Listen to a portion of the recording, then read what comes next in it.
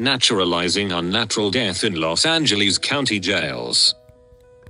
Nicholas Shapiro, Terence Keel. The 18th of October, 2023. Abstract. In this paper we use quantitative and qualitative methods to examine how death investigations in Los Angeles County jails disproportionately naturalize death among Black and Latino incarcerated people. Our study is based on an assessment of 58 autopsies, coroner investigator narratives, and toxicology reports produced between 2009 and 2018. We found that the medical examiner frequently arrived at natural or undetermined death determinations that minimized the culpability of carceral staff for loss of life that occurred within county jail. In our dataset, Black people were disproportionately classified as natural. Undetermined deaths were almost exclusively Latino. More than 75% of the cases in our study were deaths that occurred before standing trial. Our findings reveal how biomedical knowledge about incarcerated Black and Latino people is used to erase the life-diminishing effects of punishment, neglect, and maltreatment that are central to the project of mass incarceration. Introduction. In the early 1980s,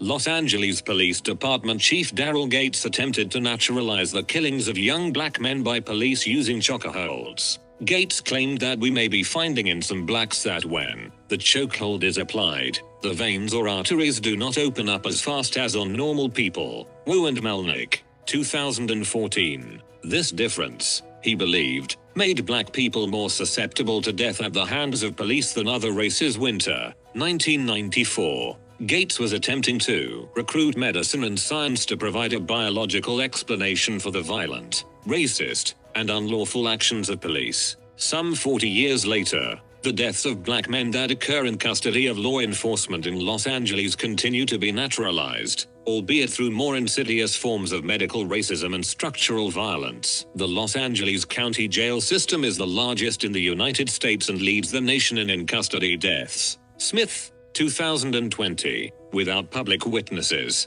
the circumstances of death for wards of the state are almost exclusively narrated by their captors. Medical examiners and coroners are the primary parties charged with the task of determining the manner and causes of deaths in custody. This paper assesses the production of death and subsequent biolegal naturalization of lives lost inside the Los Angeles County Jail. We argue that the Los Angeles County Department of Medical Examiner Coroner, DMEC, has produced death determinations that naturalize the structural and racial violence advanced by law enforcement and carceral health services. Our study is based on an assessment of 58 autopsies, coroner investigator narratives, and toxicology reports written between 2009 and 2018. In some instances, we documented evidence of physical violence on the bodies of individuals who died from purported natural causes. In other cases, deputies and carceral staff appear to have neglected the medical or psychiatric needs of incarcerated people.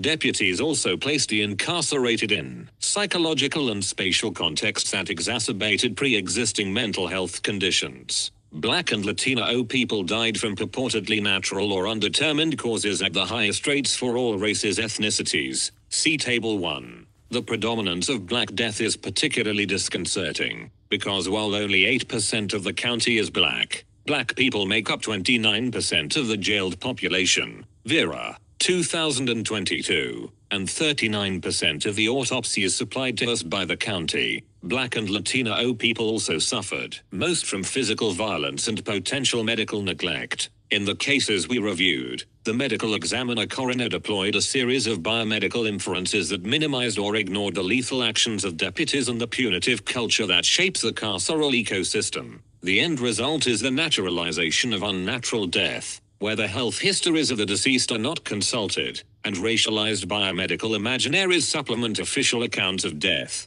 making the incarcerated responsible for the ends of their own lives. We situate our paper within the scholarly literature that examines how state institutions govern the lives and deaths of civilians. Within this literature, science and biomedicine have been associated with biopolitical governance seeking to regulate bodies and populations to optimize human-produced value for industry and the state. The scientific authority to control what counts as natural or abnormal. Georges Canguilhem, 1991. 1966. is a power that has been found to medicalize social problems, reduce the freedom of individuals to manage their own health, and pathologize the bodies of marginal groups. Conrad, 1992. This medical power of naturalization is also associated with the biopolitical calculus of making live or letting die. Foucault, 2004. 1974 to 1975. Scholars working in Black studies and or with a critical race perspective have explained that racism has always been integral to biopolitical governance, with medicine and science as trusted tools. Braun, 2014. Inina et al. 2019. Gravely. 2009, Jackson, 2020, Mbamb, 2019, Obasoji et al., 2017, Warren, 2018, O'Reilly, 2014. Our study shows that the carceral environment creates a life-denying venue, or what Mbembe calls death worlds. Mbembe, 2019. For multiple projects of violence, death, and population control to coexist with one another. The coexistence of many traditions of racial and economic violence in carceral spaces makes it difficult to hold any single socio-political entity responsible. Biomedical alibis, in the form of autopsies, camouflage the death-driving relations of carceral enmity, making necropower appear merely biopolitical. In our assessment, jail provides a death world where race-specific beliefs and technologies of violence historically formed against one group can be used, often very effectively, against any population.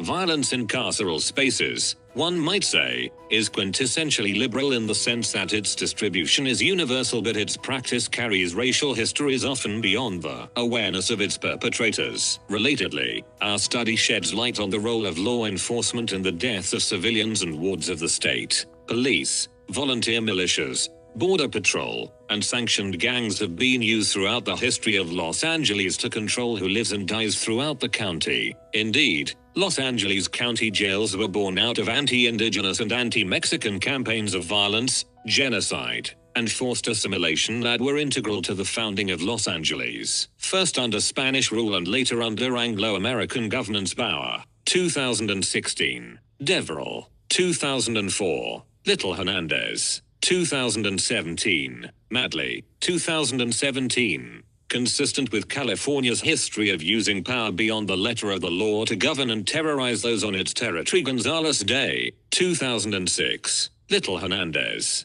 2010. Carrigan and Webb, 2017. Sheriff gangs continue to exert control within these facilities. Baird et al., 2012. Castle, 2021. Deputy gangs inside Los Angeles County jails and the nearly unrestricted power of the county sheriff seek legitimation by blurring the relations between violence, murder, and the law, producing topographies of cruelty and racialized terror. Mbembe, 2019. Rouse, 2021. Our study also demonstrates how medicine participates in this topography of cruelty by producing biological justifications for deaths produced inside one of the most lethal jail systems in the world. As Lely Sharp has underlined in assessing the inescapable losses that characterize life behind bars, carceral deaths are not simply deaths in jail or prison, but deaths by incarceration. 2022. We read this insight, together with local histories of jailing.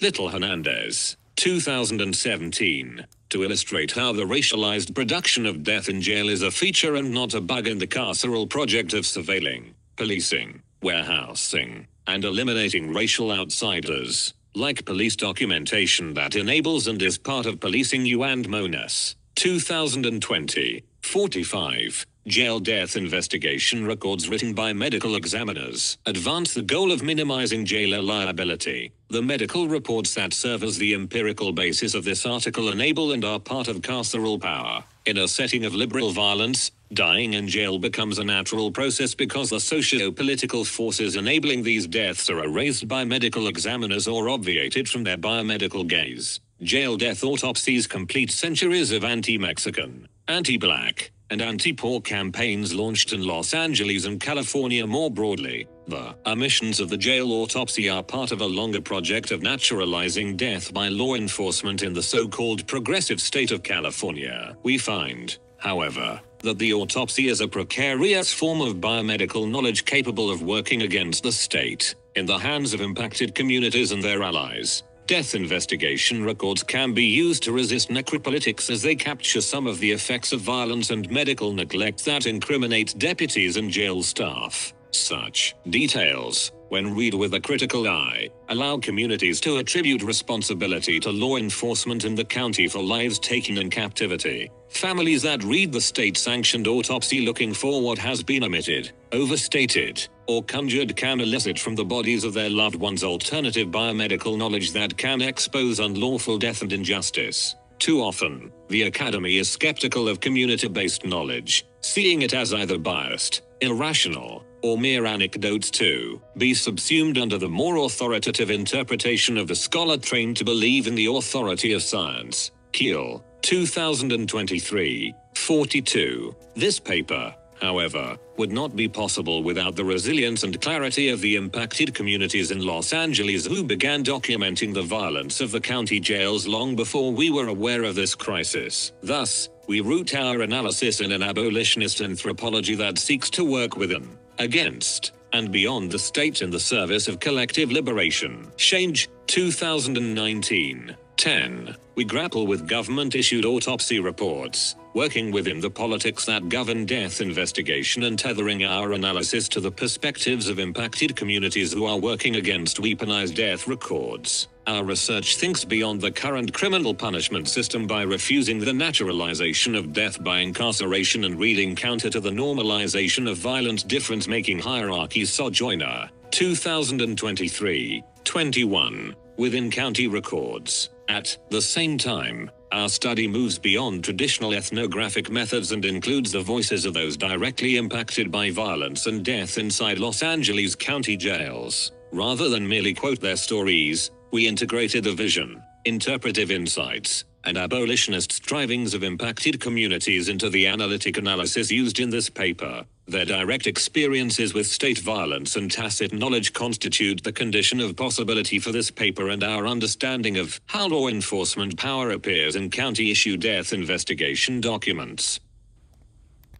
Death investigation and the U.S. jail system. The most recent data released by the Bureau of Justice Statistics, BJS, reported the highest death rate for incarcerated people in U.S. jails since the federal government began tracking these figures in 2000. Carson, 2021. These data paint a troubling picture of pretrial detention and reflect increased struggles with mental illness, addiction, and chronic health conditions. Although these figures are alarming, the accuracy of these data is compromised by a number of limitations. In 2017, a panel of prison and jail administrators, researchers, and healthcare professionals, convened by the National Institute of Justice, noted the important, yet inconsistent, role played by the nation's medical examiners in investigating and documenting deaths within the U.S. carceral system. Russo et al., 2017. 21. Other studies of law enforcement-related deaths outside of carceral institutions have similarly pointed to the key role played by medical examiners in arrest-related death data inaccuracies. Feldman et al., 2017.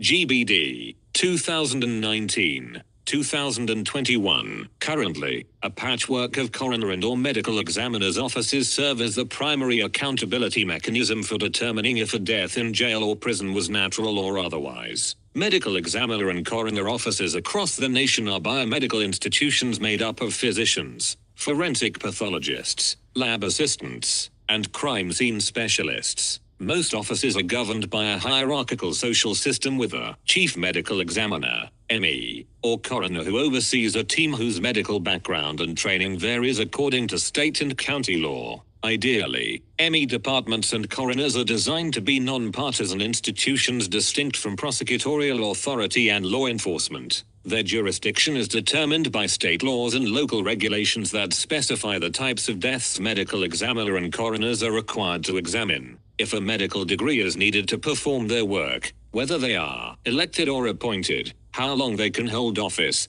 and the processes for reporting the results of their death investigations. In 40 states, autopsies are required for deaths in jail, and 17 states mandate autopsies for deaths in state custody, with additional states requiring investigation into violent, sudden, or unusual deaths. CDC, 2015. Unlike deaths that occur on the street, deaths that occur in carceral institutions are without public witnesses, leaving the autopsy report to serve as a monolithic account of death. The outsized importance of the autopsy in the context of jail deaths is compounded by the conflicts of interest involving law enforcement and medical staff who oversee inmates. In 48 of the 58 counties in California, the Office of the Sheriff, which operates county jails, is also the coroner charged with investigating deaths within the jails it administers. California State Association of Counties, 2014. Sheriff's deputies,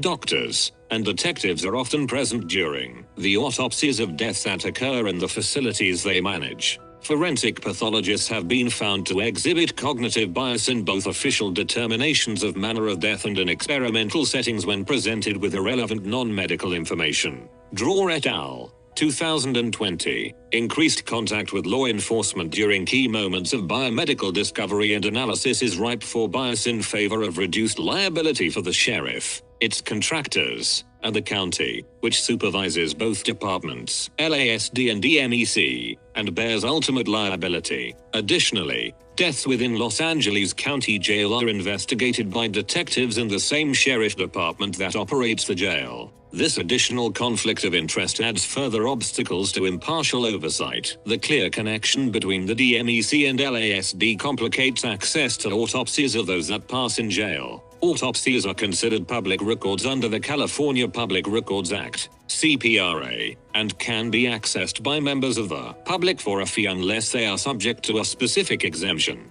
In the case of deputy-involved deaths, the sheriff often invokes the Law Enforcement Records Exemption 6254F to enact a security hold. A security hold keeps the autopsy not only out of the hands of those that might provide oversight and public scrutiny but also to the next of kin seeking answers, closure, and justice. Methods. In 2019, senior campaign leads Helen Jones and Michelle Infante, both members of the non-profit organization Dignity and Power Now, requested autopsies for all deaths that occurred between 2009 and 2018 in 4 county jails under the jurisdiction of the sheriff from the Los Angeles County DMEC. The 4 jails were Twin Towers Correctional Facility, Men's Central Jail, Century Regional Detention Center, and Pitchers Detention Center. In late June of 2019, the Los Angeles County DMEC released 56 autopsies. To better understand what was not included in the county-supplied documents, we analyzed all available proceedings of the LA County Claims Board, where settlements for wrongful death lawsuits against the county are ratified. We found 17 total cases in which the city paid settlements to families who lost a loved one in LA County jails. Only 3 of those cases were in the responsive documents of our partner's records request. We discovered and acquired the additional report that was on the LA County Claims Board website and in the LA County DMEC database, that is, without security hold. We additionally acquired a second autopsy report from the family of a dissident that obtained their security-held autopsy through litigation. We analyzed a total of 58 autopsies, representing the maximum possible sample size given structural limitations. The earliest case we analyzed occurred on the 30th of March, 2009, and the latest occurred on the 28th of November, 2018. Autopsies in LA County are variable in length, from 15 to 40 pages, and include a set of both standardized microscopy, specimen collection, checklist of anatomy for internal and external examination, external skin diagram, toxicology lab reports, collected medical evidence, and open-ended forms, field investigators' narrative, autopsy findings.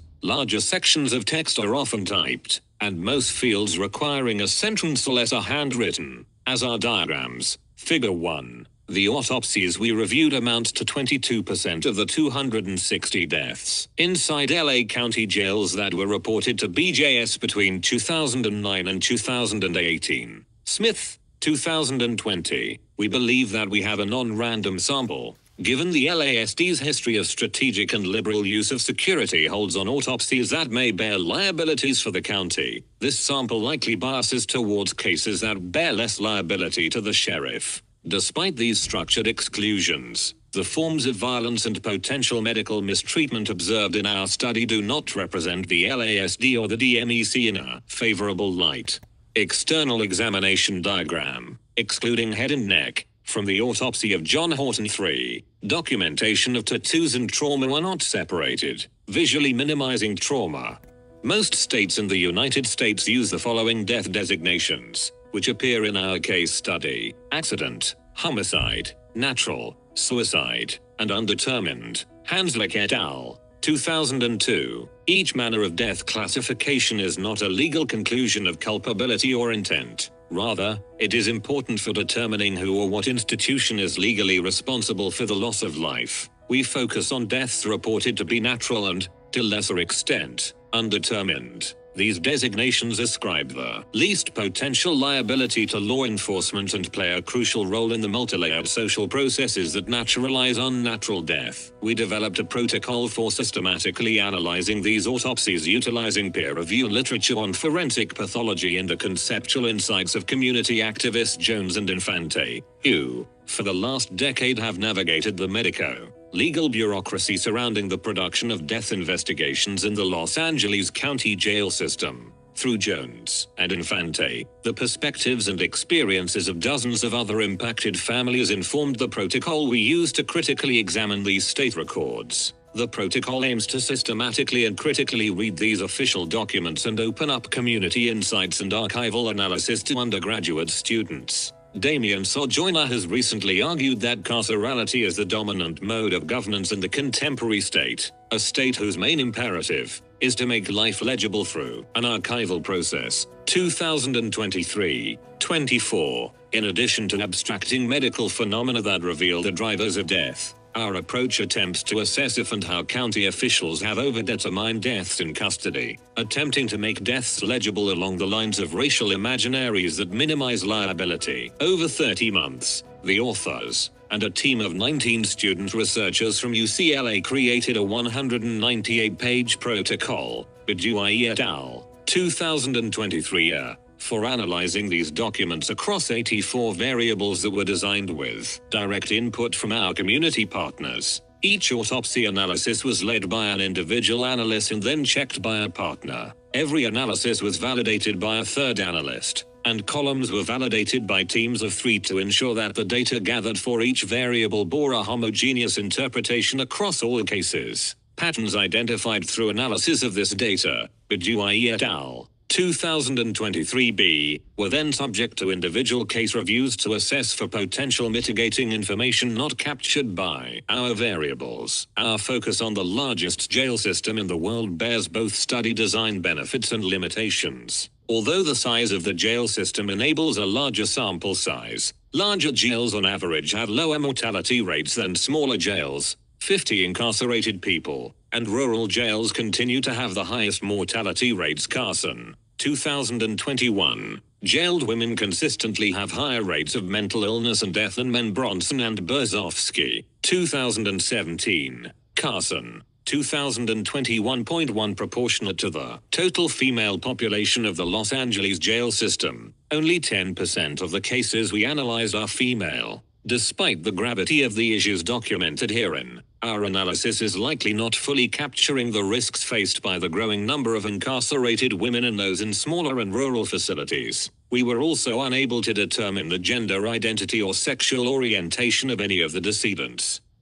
Results. The naturalization of unnatural deaths in jail involves a series of actions and non-actions that constrict what is known about lives lost behind bars. Under delimited conditions of knowing, racial bias and biomedical prejudice are allowed to influence death determinations. Our analysis began with the observation that the deaths of jailed black people, both men and women, are disproportionately labeled as natural. Black people were 64% of natural deaths, while only 38% of the sample population and only 8% of the county population. All black women in our sample supposedly died from natural causes. N equals 3. 50% of all female deaths. Point 2. We also observed that 8 of the total 58 reviewed cases were classified as undetermined, 13.79%, more than 4.5 times higher than the average percentage of undetermined deaths among residents of Los Angeles County between 2007 and 2017,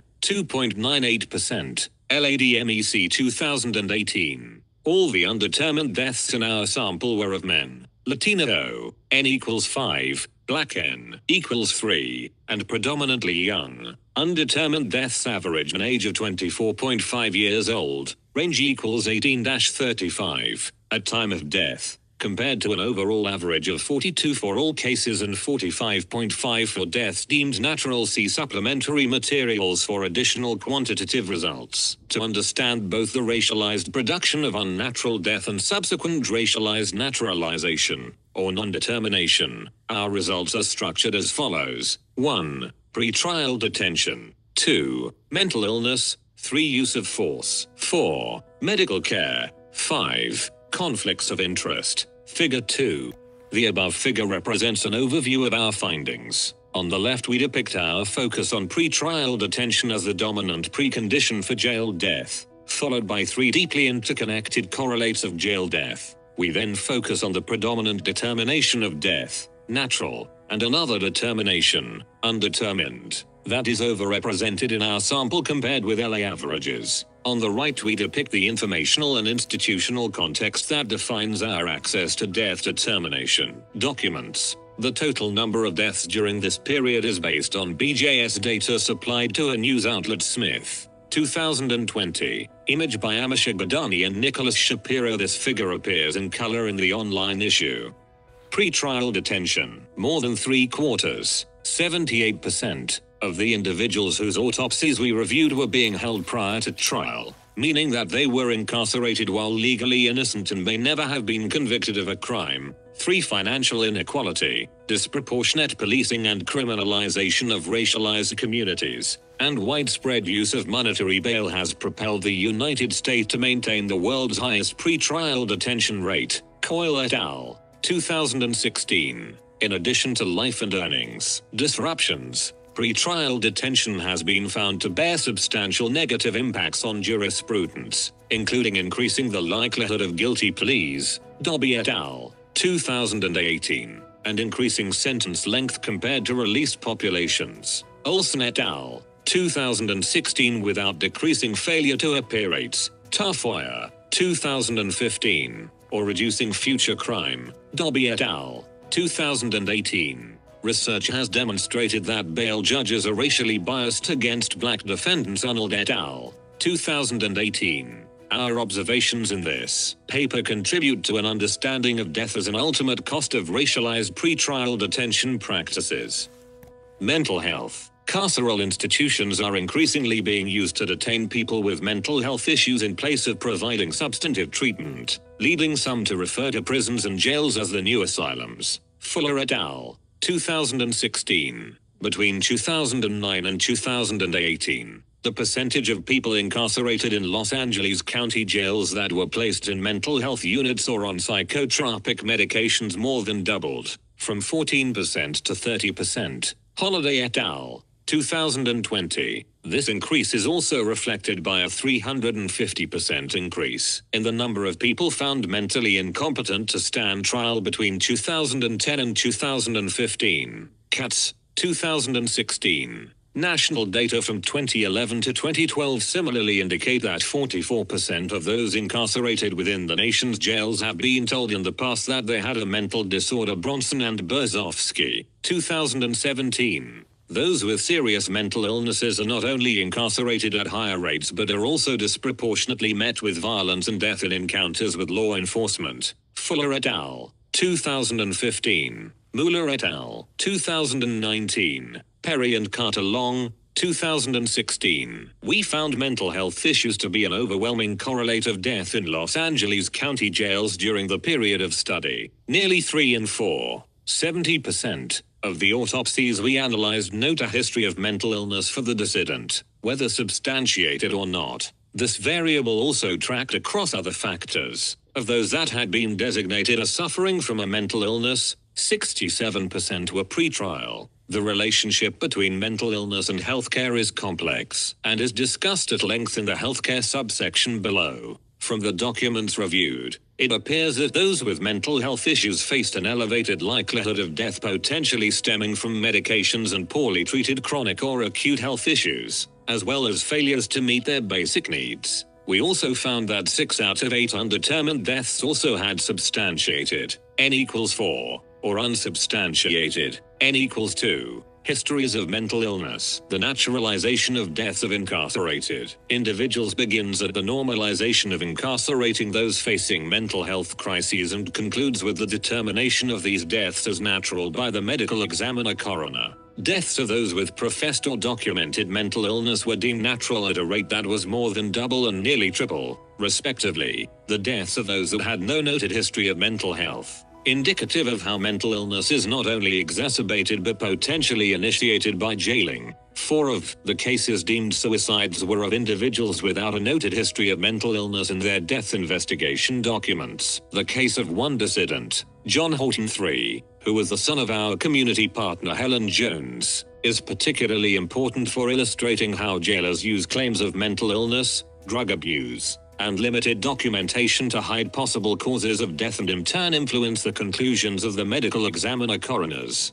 According to the coroner's investigator's narrative, on the 30th of March, 2009, Horton, a 22-year-old black artist from Watts, was found at 3:45 a.m. unresponsive in a single-occupancy cell inside Los Angeles Men's Central Jail with a possible ligature around his neck. The deputy medical examiner who wrote Horton's autopsy declared his death a suicide. According to the forensic investigator's narrative, there was no evidence indicating that the investigator or the deputy medical examiner made use of jail medical records to substantiate whether Horton had been diagnosed with a mental illness. The forensic investigator notes at the beginning of their report that Horton had a confrontation with jail deputies on or about the 18th of March 2009 and was claimed to be under the influence of PCP nearly 1 month into his incarceration. These claims work to establish Horton as a drug addict, even though the toxicology results after his apparent suicide revealed no controlled substances in his system.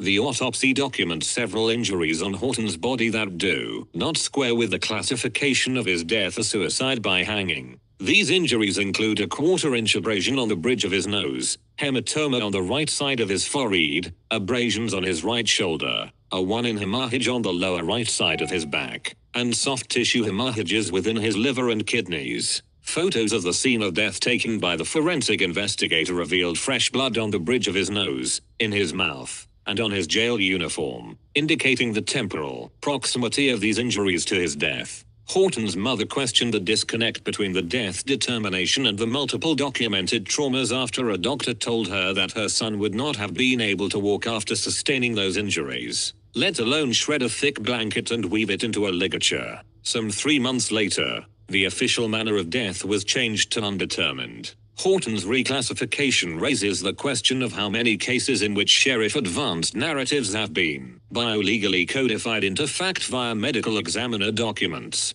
and how far should an unsubstantiated claim of mental illness advanced by the sheriff be used to frame the official manner of death of lives lost behind bars? Use of force. In none of the analyzed cases did the medical examiner determine that deputy use of force directly contributed to the cause of death. Also, use of force records maintained by the jail do not appear to have been consulted in the writing of any of the post-mortem reports. As a result, we do not have systematic data across these reports on deputy use of force. It has been well established that LASD has significantly underreported deputy-involved conflicts. Baird et al. 2012, 41. To unpack how use of force can become naturalized, we turn to a case in which an acutely mentally ill man was moved from specialty housing to the general population and was subject to violence both by his cellmate and by deputies. Juan Manuel Correa Jr. was a 31-year-old Latino man who died in Men's Central Jail on the 26th of September, 2017. He was bipolar and for reasons unknown was transferred out of the Twin Towers psychiatric wing designed to support those with mental health issues. Correa Sr. et al. v. Los Angeles County et al. 2018, and into the Men's Central Jail general population. Given his mental illness, this bureaucratic shift into the general population increased his likelihood of being the recipient of violence. Correa notified a deputy that he was not feeling well and allegedly noted that he wanted to kill himself. After 15 minutes, the deputy returned, and Correa repeated his plea and shook the bars, to which his cellmate told him to shut up and threatened him with violence. The two men started fighting, and 3 deputies pepper sprayed them. Although deputy accounts differ, the district attorney's office noted that there were a minimum of 4 individual dispatches of pepper spray. Justice System Integrity Division, 2019. Within 2 minutes of the first spray, Correa was handcuffed and led to a hallway where he was seated on a bench. Within 10 minutes, he had slid off the bench and was laying on the floor, noting that he was not feeling well. While decontaminating in the shower, Correa again slumped to the floor, around 23 minutes after the first pepper spraying and 37 minutes after his first plea for help. When deputies approached him, he was unconscious and without a pulse. Paramedics determined him to be dead approximately a half hour later. The LA County DMEC concluded that the manner of death was natural. Figure 3. A security camera still of Juan Manuel Correa Jr. having slid off of the bench after having been pepper sprayed and engaged in an altercation with his cellmate. Source: Justice System Integrity Division, 2019. This figure appears in color in the online issue. The incident report form for the events leading up to Correa's death does not mention any use of force by deputies. This is one small demonstration of how deputy violence can be bureaucratically erased prior to oversight by third parties. Figure 4. An expert from the 2017 incident report form for Correa's death. Missing is an X next to employee assault gassing. Source: Correa, Senior et al. V. Los Angeles County et al., 2018. In an interview with the Office of District Attorney Jackie Lacey, the deputy medical examiner that presided over his autopsy reasoned there was no known mechanism in OC spray, oleares capsicum, that is, pepper spray, that could cause death in people. In his experience, he has never seen this, and further that if the OC spray was the cause of Correa's sick death, Correa would have died immediately after the spray, and the 20-minute gap in time proves otherwise. Justice System Integrity Division, 2019. 7. In this explanation, the medical examiner deploys 3 lines of dismissal. The first and last are related, as he avers that, in essence, pepper spray is not known to cause cardiomyopathy, and that if it could cause death, it would be immediate. Scientific literature has in fact documented cases of pepper spray-related cardiac distress or death in the United States, Canada, and Turkey. Slet al. 2012, Polinen et al., 1998. For example, a 21-year-old police trainee with no past medical history completed a pepper spray training course and decontaminated in the shower without any signs of distress. Immediately after, he collapsed, and his heart stopped beating. Aurora, 2019. He was revived after 35 minutes of cardiopulmonary resuscitation. Correa received 15 minutes of resuscitation, and approximately 33 minutes elapsed between his collapse and the arrival of paramedics. As early as 1995, the American Journal of Forensic Medicine and Pathology published scientific studies demonstrating the lethal effects of pepper spray exposure. Steffi et al., 1995. Hypothesized mechanisms for pepper spray impairment of cardiac function range from vasoconstriction-mediated deterioration of cardiac function, Lechner et al., 2021, to pulmonary edema, which was noted in Correa's autopsy, and which can affect gas exchange and led to arrhythmia via this excess stress on the myocardium. Aurora, 2019. The deputy medical examiner's claims that there is no history or mechanism of OC spray-related death, and that if there were OC-related deaths they would occur immediately, are not consistent with the scientific literature. Lastly, the deputy medical examiner uses his own clinical experience to make claims about the non-lethal nature of OC exposure. This tactic has been identified in defense expert witnesses in torts as a means of legitimizing the overly constricted epistemological fields that serve as the foundation of their expert testimony. Shapiro, 2014. The district attorney's medical assessment of Correa's death ends with an assertion by the deputy medical examiner of a statistical counterfactual that Correa was just as likely to die from gardening as being pepper sprayed due to his enlarged heart. Justice System Integrity Division, 2019, 7. Ascribing Correa's death to his height and arrhythmia susceptibility due to his weight, at the expense of the immediate context of his death, aligns with what a dozen doctors have called structural gaslighting, or the weaponization of medical language to individualize responsibility for cause of death. Crawford Roberts et al., 2020. Healthcare. The 1976 Supreme Court decision in Estelle v. Gamble established the legal obligation of jailers to attend to the serious medical needs of the people in their custody in order to uphold the Eighth Amendment's prohibition of cruel and unusual punishment. In addition to high rates of mental illness, jailed populations bear high burdens of chronic diseases such as asthma, diabetes, and hypertension.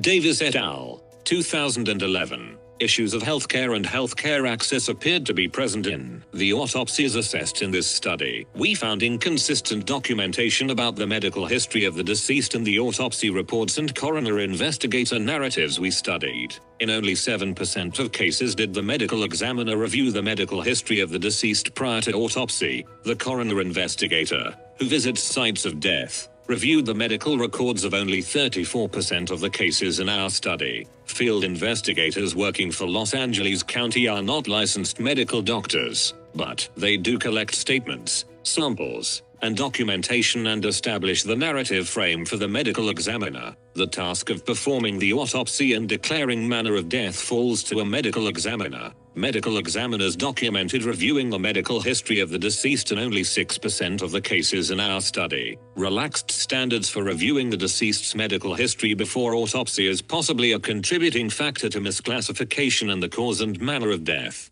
This oversight, when coupled with the absolute control of deputies and jail staff over the lives of the incarcerated, creates the opportunity for biased death determinations that reduce the culpability of jailers for the death of an inmate. In some cases, multiple medical requests in the weeks and months leading up to death were seemingly ignored or mired in a backlog. Such is the case of Clyde B. Harris, a 48-year-old black male, whose gradual decline was documented by his social worker, who filed 2 medical referrals in the immediate lead-up to his death without any apparent action. The medical examiner determined his death to be natural and the primary cause of his death to be atherosclerotic heart disease. In other cases, medical examinations appear to have missed dramatic health conditions. Malik Jevons Limbs, a 25-year-old black male, complained of chest pains followed by pain in his left flank and was prescribed ibuprofen, acetaminophen, generic for Tylenol, and methocarbamol, a muscle relaxant,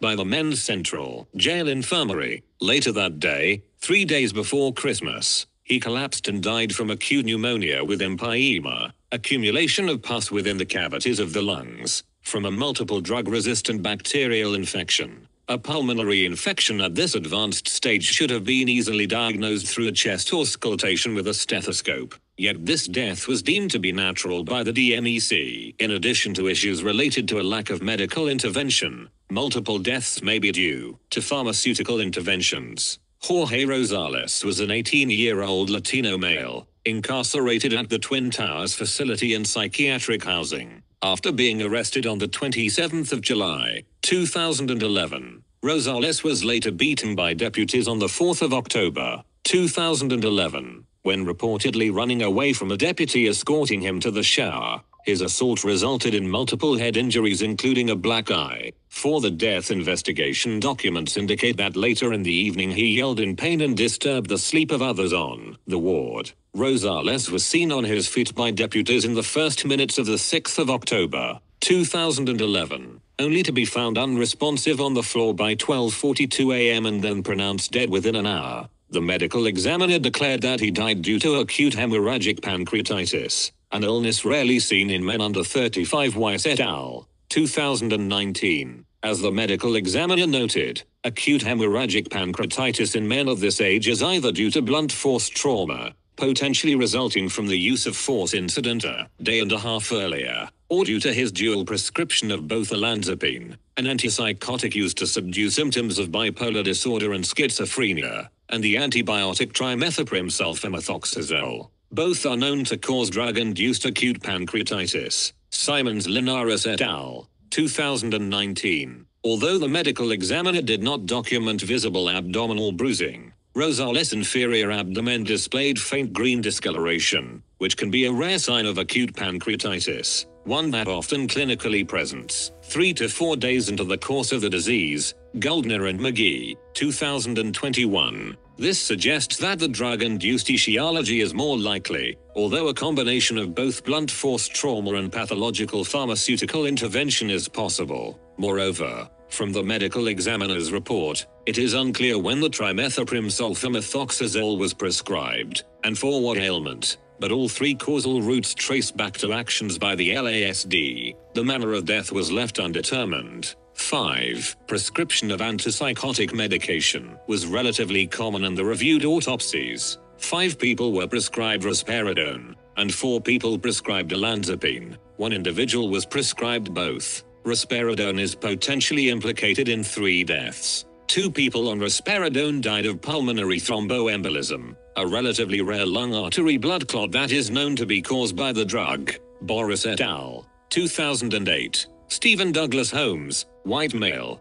38, died of a pulmonary embolism and deep leg vein thrombosis. Milton Earl Travis, black male, 50, similarly died of a pulmonary thromboembolism and probable deep vein thrombosis while taking risperidone. Both deaths were deemed natural, and the medical examiner did not mention a potential connection to their antipsychotic medication. In a 3rd death, an apparent fatal seizure of Cesar Raul Franco, Latino, 26. The medical examiner notes risperidone use as a primary cause of death. Confusingly, risperidone use is not associated with seizures. Holzhausen et al., 2007. As the medical examiner also later notes in the autopsy, an old contusion to the right inferior frontal cortex was found in autopsy and, as the medical examiner speculated, may have been the site in the brain from which the seizure originated. There was no apparent attempt by the deputy medical examiner to date the contusion that likely lies at the center of the cause of death. Additionally, records of deputy use of force do not appear accessed in this, or any medico-legal report. An attempt to date the contusion in conjunction with a review of use of force or incident report records could have helped elucidate or refute potential deputy involvement in this death. His death was deemed undetermined. Quanell Holton, a 43-year-old black male, was housed at the acute mental ward of the Twin Towers jail in a padded single-person cell and restrained in a jacket from which he had escaped shortly before passing away due to diabetic ketoacidosis. The deputy medical examiner deemed the manner of death to be natural. Yet, the report neither includes the word insulin nor makes any mention of care for his diabetes, other than noting that it was part of his known history. The closest mention of diabetes care is the declared absence of prescribed insulin. The dissident was not taking any prescription medications. Since he was not being issued any prescription medications, medical neglect is not entertained within the report. Dr. Nikolay Teofilov, chief physician at the LASD, is listed as present at Holton's autopsy. At times, incarcerated people's basic needs of food and water appear not to have been met. Sergio Silva, a 33-year-old Latino male, dropped 61 pounds, 30% of his body weight between the 4th of May, 2016 and his death on the 29th of July of that year of dehydration. Silva's death was classified as natural. In another case, having recently turned 18, Jimmy Cornejo was transferred from a juvenile facility to Twin Towers on the 7th of October, 2010. In less than a month, Cornejo, a Latino male, was dead from starvation. At the end of his time in juvenile detention, he was in an altercation with a custody officer that his family told forensic investigators was self-defense. From family statements detailed in the forensic investigators' report, it appears that Cornejo remained a ward of the state because he could not afford bail and that he refused to eat in order to prompt his release. Cornejo's manner of death was classified as undetermined. The deaths of Silva and Cornejo could have been prevented. conflicts of interest. To understand how biases might be systematically introduced in the assessment of deaths in custody to allow for the naturalization of unnatural deaths, we analyzed autopsies based upon the National Association of Medical Examiners, NAME, Recommendations for Reporting Deaths in Custody Mitchell et al., 2017. We assessed who documented reviewing medical records and which of the records defined as relevant, namely jail health records and emergency medical system, EMS, run sheets, were reviewed. None of the cases in our study documented that both the forensic investigator that completed the field report and the deputy medical examiner, DME, that wrote the autopsy report consulted the decedent's pertinent health records as NAME recommends. For only one natural death, and 3 across all manners of death, was it documented that both the forensic investigator and the DME directly consulted any of the decedent's medical records, jail records or EMS run sheets. Coming to an understanding of the medical needs of the deceased and the quality of the medical care provided to them through the reports of the DMEC proved difficult because of this insufficient documentation. Without direct consultation of pertinent medical records, assertions by sheriff deputies and detectives with deep conflicts of interest serve as the sources of medical and mental health information and limit the credibility of DMEC findings. Relaxed standards for reviewing the deceased's medical history before autopsy creates the opportunity for biased death determinations that reduce the culpability of jailers for the deaths of incarcerated people. Issues of LASD influence extend into the dissection room.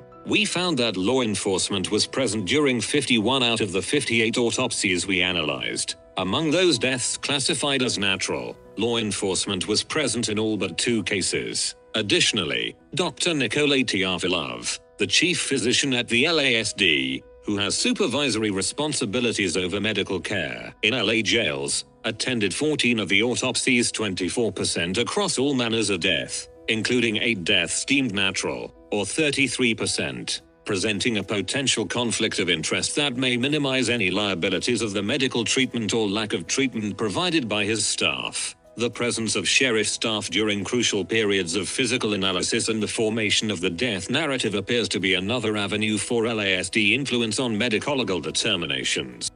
Conclusion. In this paper, we used a mixed methods approach to assess how the autopsy serves as an instrument of necropolitical power that can serve the interest of the state by naturalizing the disproportionate death among Black and Latino wards of the state and Los Angeles County. Insufficient due diligence and conflicts of interest enable the medical examiner coroner to transform deaths by incarceration, produced through physical and psychological punishment, medical neglect, and incompetence, into natural processes within racialized bodies. This shields law enforcement, jail staff, and local government from being held accountable for in-custody deaths. Jail deaths in Los Angeles sanitized by medical examiners and coroners offer clear evidence of a necropolitics aligning law enforcement and medicine. It is important to note that the Los Angeles County DMEC is arguably one of the nation's best models for post-mortem death investigation. Our findings indicate that the politics of a purportedly progressive state and the application of science by a top ME office do not sever the violence and lack of accountability of anti-Black and Latino jailing practices. Yet by working with Black and brown communities impacted by police violence and re-evaluating the claims of the county autopsy through a method forged with those directly impacted, we demonstrate in this paper how necropolitics leaves in its wake forms of biomedical knowledge that can work against the macabre interests of the carceral state and police power.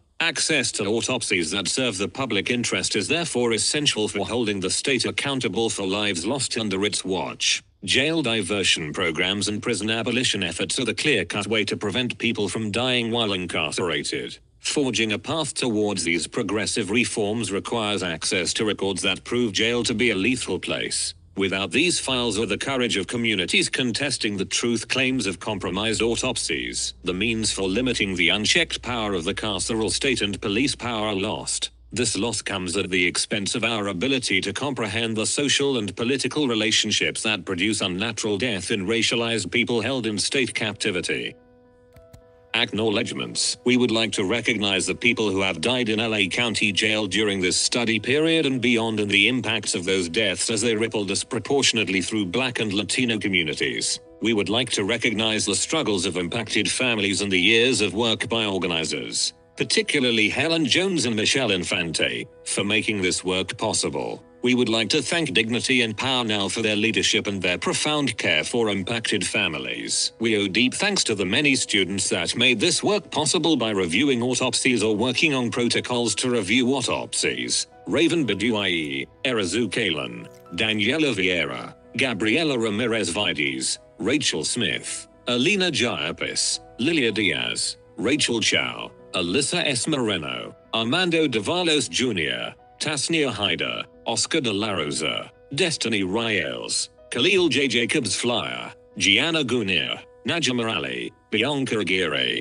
Catherine Manganaro, Cora Miller, Vivica Rush, Bella Hung, Kevin Schaffman, Armand Kaushorn Lee, Hussein Sala, Yoshiko Yoshi Kolwas, Jasmine Argata, Sheena Henry Milton, and Matty Hollenbach. We would like to thank Kelly Little Hernandez for introducing us to our community partners and the many students in both carceral ecologies and biocritical studies that worked adjacent to this work for their camaraderie and solidarity. The content is solely the responsibility of the authors and does not necessarily represent the official views of the funders that provided support for this research. This study was supported by National Institutes of Health, National Library of Medicine Grant Number 1G13LM01393001, Robert Wood Johnson Foundation, Grant Numbers 108,655, 79,694, Russell Sage Foundation, Grant Number 2111, 34931.